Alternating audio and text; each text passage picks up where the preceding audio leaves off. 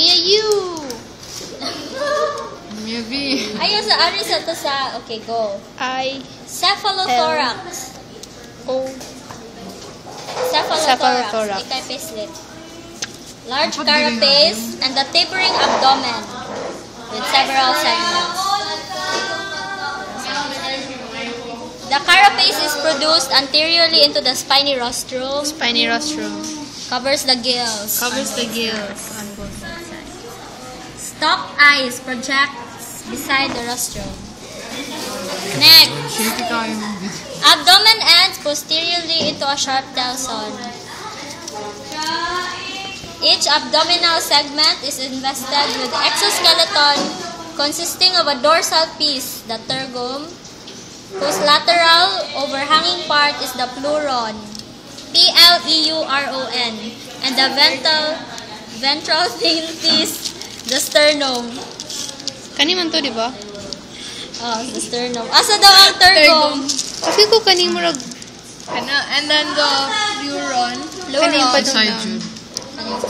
Ay, okay. Sternum, ventral thin piece. Okay. Adto na ta sa 2 pairs of antenna. Ang gamay ug ang dako. Gamay ka po.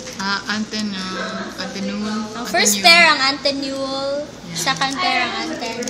Antenna. 6 pairs of mouth parts. Inside. I-count pag yun. Basta naadira sa... 5 pairs of walking legs or periopods. Wait, saka 5 pairs. Periopods. 2, 3, 4, 5. 5 pairs of swimmerets or pleopods. Leopold. And a pair of fan-tail neuropods. Ang female, kay na ay opening sa third pair sa iyahang periopod. Opening sa third pair. But unfortunately, Sa Di siya nanay maklaro. opening. It also has a circular sac between the bases of the posterior periopods called the Kay telecum. Telecum. T-H-E-L-Y-C-U-M. The first pair of pleopods of the female is smaller than the rest.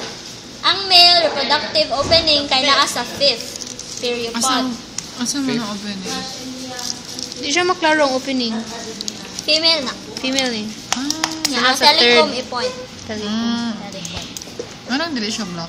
Ang male walay telecum. Kay ang purpose sa telecum adto i-store ang sperm nga gihatag sa male padung sa female. Yes. Okay. Next, appendages. Woo-hoo. The trunk is the protopodite. The trunk is the protopodite. the trunk. Sa unsa man. Bisan unsa? Bisan unsa. Trunk. Kanina yung murag yellow. Maklaro bang color? Protopodite. Can you give me your pen? Ayo i-on. I-on. The lateral or outer branch is exopodite. Wait sa. So, duhay ang branch. Ang outer, The bigger one.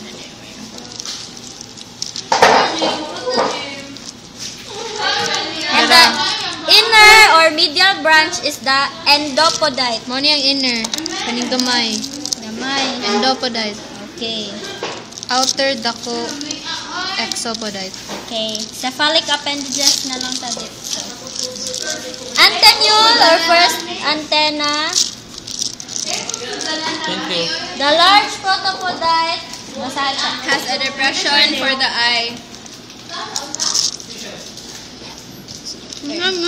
The organ for balancing the satosis is a dark spot at the base.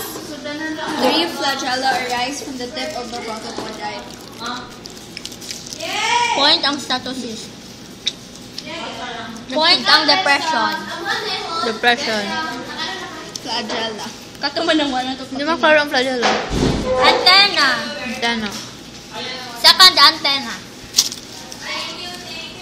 Exopodite produces the so-called scale, a flat expanded piece, while endopodite, very long, many-jointed flagellum. Iwasa ko ng mandible. Mandible, the exopodite is flat while the endopodite becomes the strong, heavy knuckle base for jaw. Exopodite. Endopodite. Siya maklaro. All of it kay Mandible. mandible. First maxilla. This is small and thin. The exopodite is small, while the endopodite is expanded. Imong gi-point ang first maxilla. Di na siya maklaro. Basta naa diha ang first maxilla. Ang second maxilla ang important kay joke, ang second maxilla ang next anak ang nasa ubos sa second maxilla ang first maxilliped. Ang first maxilliped mauna siya ang gill bailer. The exopodite of the first maxilliped serves as gill bailer. Exopodite. Di siya maklaro. Gill bailer. Thank you. Thank you. Second maxilliped. Hindi ko kamot mo siya. Putli ko. Napos na yung video. Second oh, that's better. The second maxilliped Wait sa. Okay, kani. is a few jointed slender piece, ang exopodite, while the endopodite is stout and curved inward. So, kani exo si slender, endo si curved inward. Endo si curved inward. And tambok. Third maxilliped resembles the preceding but stouter and stronger. Exopodite? Third maxilliped. Okay. Periopods, walking legs. Nandun di ba sabi eh? Walking legs na ta? 5 kabuok. They are long, slender legs. Typical stenopodium whose exopodite is reduced into a very small piece. Reduced, asa to siya. Reduced into a very small piece. Kani murag. Kanang mga dili kasabtan ang shape. Ang exopodite? Ang ubos ana Y shape. Shape niya kay Y. Shape niya kay Y. Tawag kana. Tawag anang Y epipodite, Epipodite. Maklaro ang way. which is attached to the protopodite. Anterior 3 pairs are terminally chelate. Ang tulo ra ka pair, so katong first, second, ug third. Ang fourth ug fifth kay Dili. dili na. Dili na. Leopard.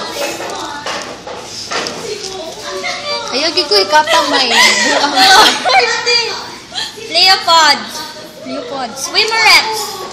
Definitely biramous. They are originally for swimming, but in most decapod blah blah blah, attachment of mass of developing embryos. What? Okay. Uropods. Yay! Kanina, yay, apit na tao man. Kanino eh? Muna siya. Exopodite and endopodite. Exo and endo. Exo and endo. Yay! Yay!